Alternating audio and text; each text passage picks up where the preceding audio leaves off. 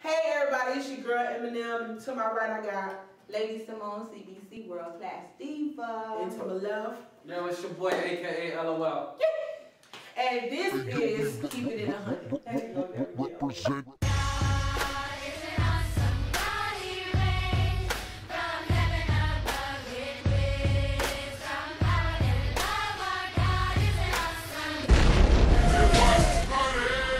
Hey, this is Keep It in 100, and we are back this week.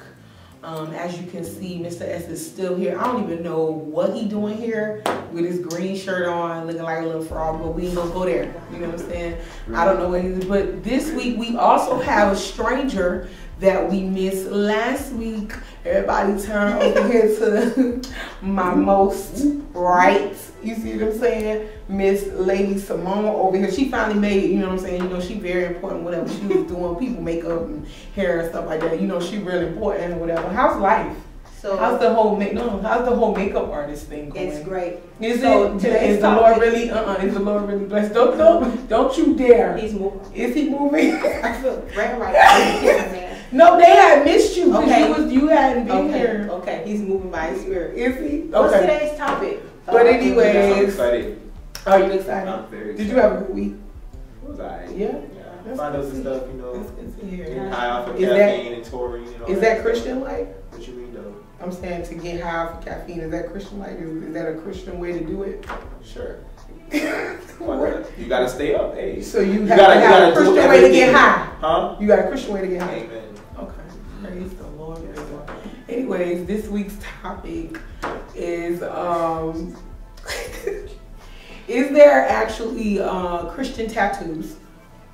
And what is it? Does God approve of it? Does God approve of it? But yeah, are there Christian tattoos? Like, is there a sort of thing called a Christian type tattoo? You know what I'm saying? Can a tattoo be labeled Christian? And because they get it, you know, it's okay because it's a Christian like tattoo. So that's what we're gonna be talking about this week. I mean, well, today. And so yeah, that's what we got. So what do you think about that topic? Yes, since I've been absent. Yeah. Let me go first. Definitely gonna be go first. Hi America. Good to be back. On Facebook. Being on the road. Right. Doing big things. Okay, well, every time we talk about a topic, it's always good to talk about the origin of that particular topic. So where does tattoos come from?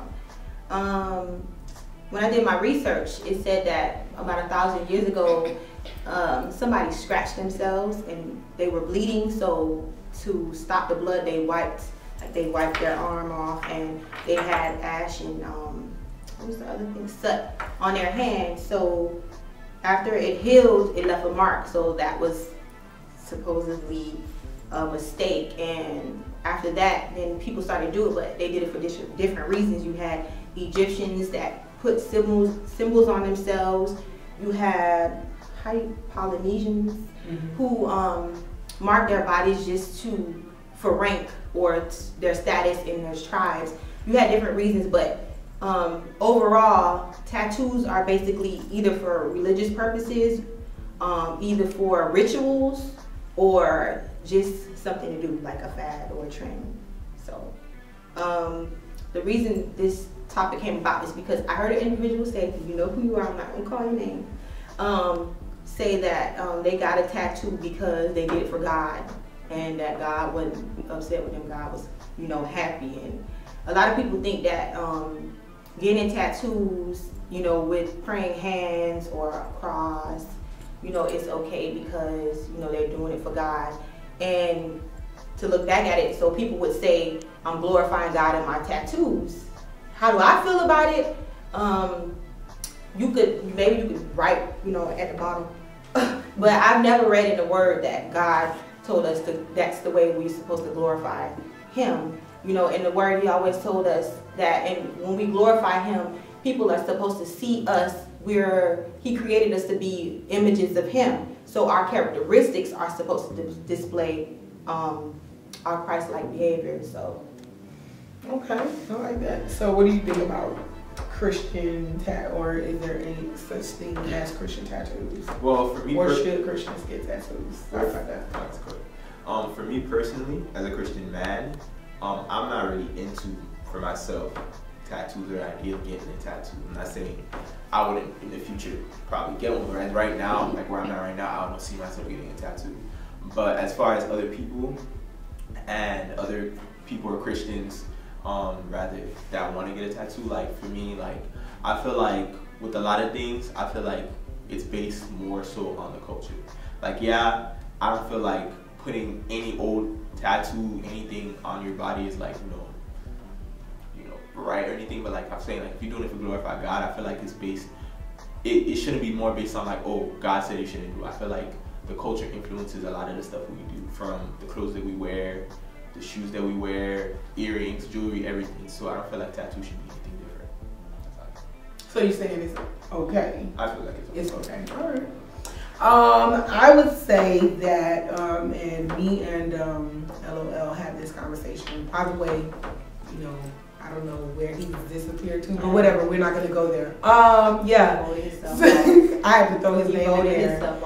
I don't know what he did, but anyways, with tattoos, do I agree with them? No.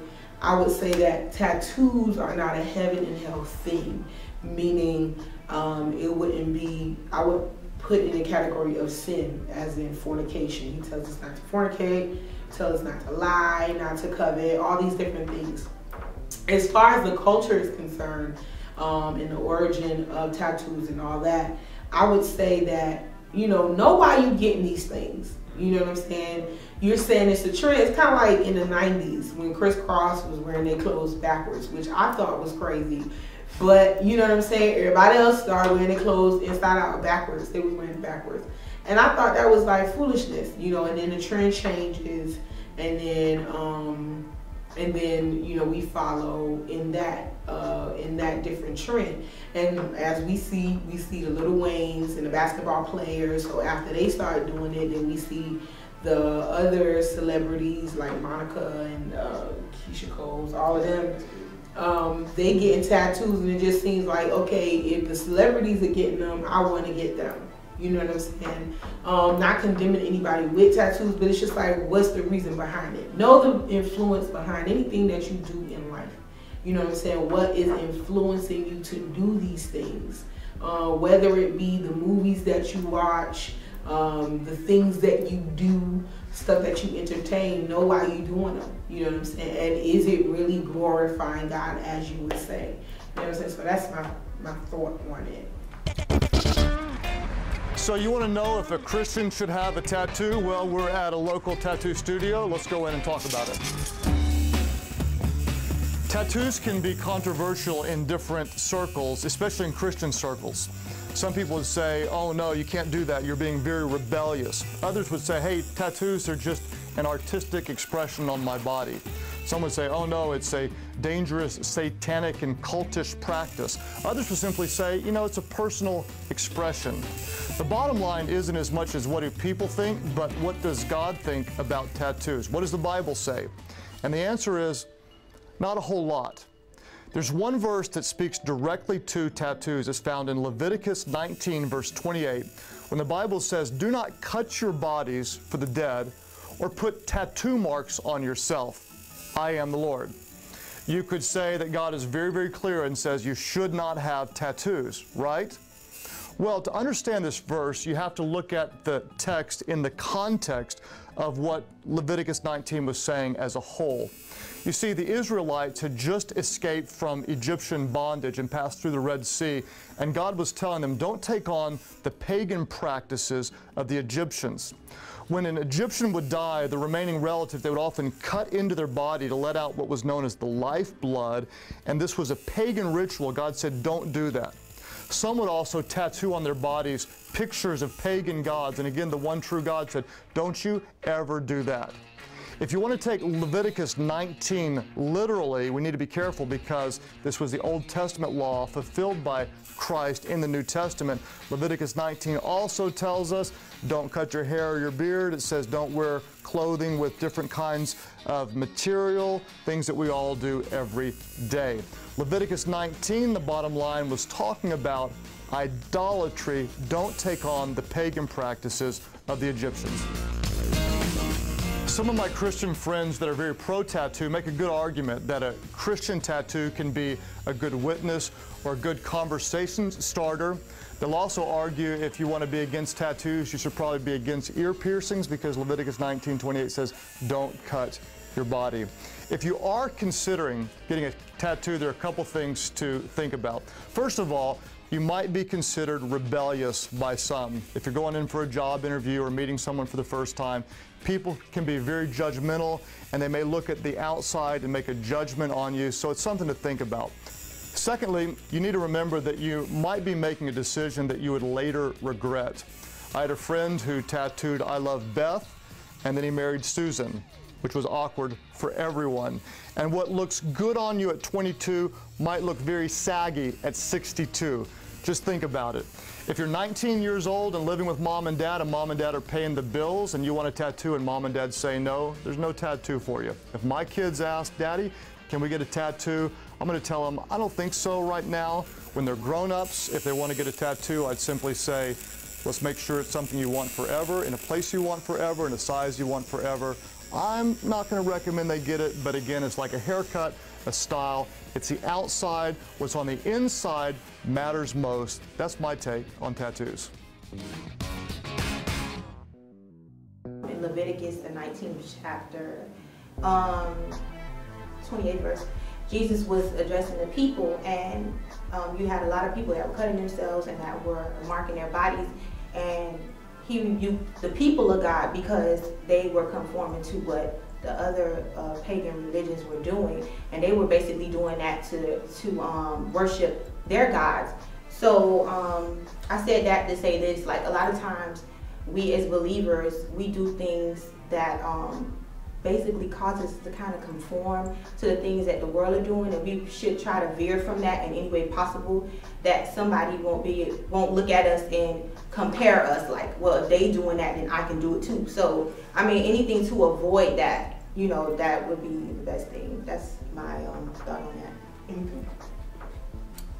I feel like I'm kind of bouncing off what you were saying. We were talking about how, you know, you should really think about, before anything, you should really think about where the thing stems from and whatnot. Like, it's not like we were saying before, it's not like a heaven or hell thing, but you should really think about certain things before you do them, not for yourself, but for other people. Because there's a scripture that I think it's in Romans that talks about if a man, if I'm around a whole bunch of people that doesn't eat meat, that don't offend your brother. So you really got to be conscious of, you know, young believers and other people that, you know, might not be in the right mind, seeing that you have a tattoo or any other thing that could, you know, cause a stir and whatnot. Because a lot of people are very young and a lot of people are very immature, and we get mixed up in all these topics when we should really be worried about, you know, more important things like seeking the laws than glorifying God through our actions, like Nina was saying earlier. So definitely. That is good. And you know, my dog over here, she really researched. I mean, she got a laptop. Yeah, I always do. I gotta give it to her. You know, she looking real, you know what I'm saying, studious over there. But anyways, but yeah, so I want to say, always be conscious. Always be conscious as to why you do things, what's the reason behind it, and is it actually glorifying God? Until next time, you guys leave comments down here, please. Say hello to, you know, little bugaboo. I don't know what he's doing here. And hi, LOL, aka LOL. Hey, I don't know where you are, but shout out to you. He got a ministry now. He did. Take it back the airways. All right. Until next time. See y'all later.